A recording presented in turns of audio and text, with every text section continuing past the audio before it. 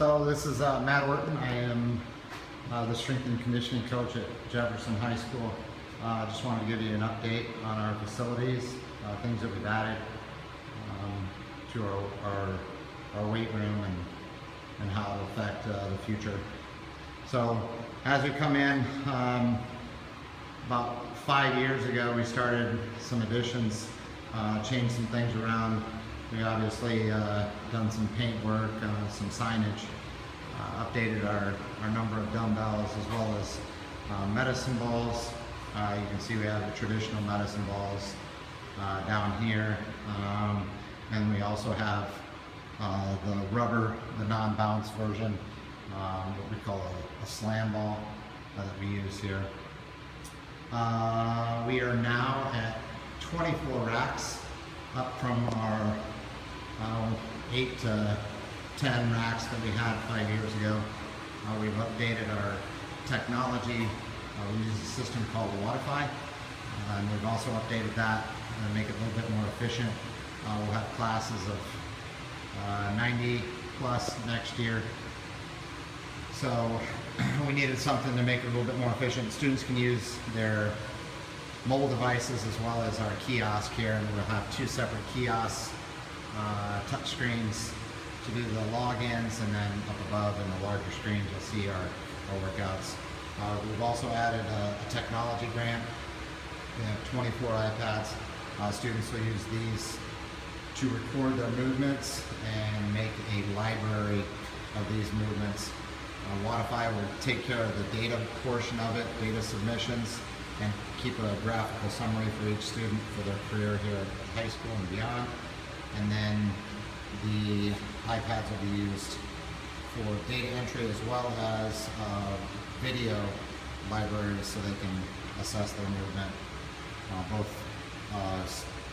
peer and student and teacher can all assess movement. For quality of movement, we have another set of iPads that we use for a timing mechanism, and those kind of spray against or all over the weight room. So we have a timer that keeps students on track. You can see that we have an additional 7 racks down here at the opposite end. These are rogue wall mounts here, and then we have the Castro rig down at the end, which is kind of an independent. And we've really done our best to kind of make use of whatever space we've had, so we can reach capacity in here. We've got lots of boxes that we have built in-house by our students in our construction class. More bumper plates. Walking back, we've also got some rings that are also built here on site at the school. And then with the addition of our geothermal, we've got this additional 1,500 square feet back in the back, and we house 9 more racks. We've got some, again, wall mount infinity racks, 3 of them over here, and then on the opposite side we have another infinity rack, and these are inward facing, so we can use both sides. And there's 6 over here. We have our only piece of cardio equipment that we use, which are the Concept 2s. We've got 10 of those, which we've kind of accumulated over the past 5 years.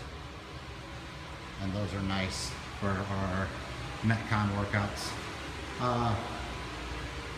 Got a nice new Rogue sign. I guess you get that for spending lots of money at Rogue. And kind of, I'll give you the panorama view of our whole facility. This is a kind of close up. I also got new water fountains in here.